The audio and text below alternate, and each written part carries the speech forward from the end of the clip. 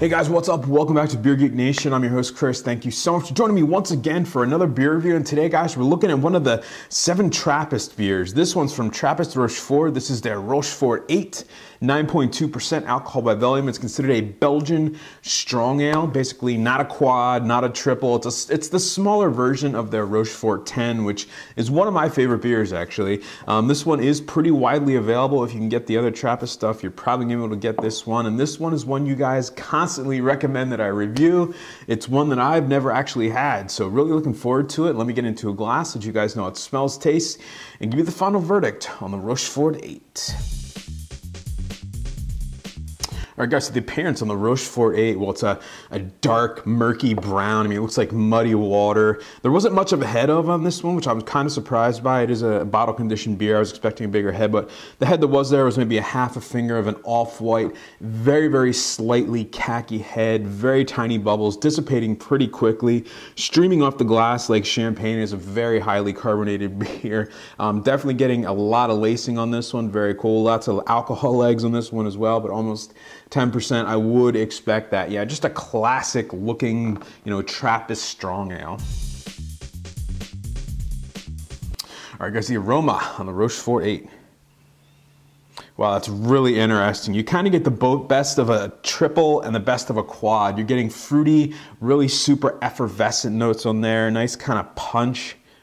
But you're also getting cherries, plums, raisins, a sweet kind of caramely, sugary sweetness in there that you would get in a quad. Yeah, definitely a fruity, effervescent, but really kind of a big aromatic beer. Just really, really cool, interesting smelling beer.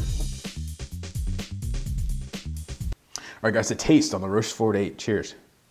Wow, yeah, right at the front of the tongue, there's a huge pop of carbonation. I mean, you're talking champagne carbonation levels on this one. Immediately followed by a kind of a dry, fruity effervescence like you get in the aroma. Middle of the mouth, you get more of that cherry, more of a fig, more of a raisin kind of quad character to it. Nice bready sweetness starts to kind of coat the mouth, and that carbonation immediately like wipes it away like it would in a triple. Super dry finish on this one. While it's a dry finish, the aftertaste is more of kind of a sugary, kind of caramely, plum, raisin, sweet bread kind of flavor. Just immediately, again, taken away by that carbonation. It kind of comes in ebbs and waves. It's really, really cool. I'm getting a lot of triple characteristics as far as the dryness, sweet fruitiness, but at the same time, in the middle of the mouth, it tastes more like a quad with the big kind of dark fruits, sugary, plum kind of flavors in there. And at almost at 9.2%, you actually don't taste that alcohol at all. I'm getting a little bit of warming, but it's just a really, really interesting beer.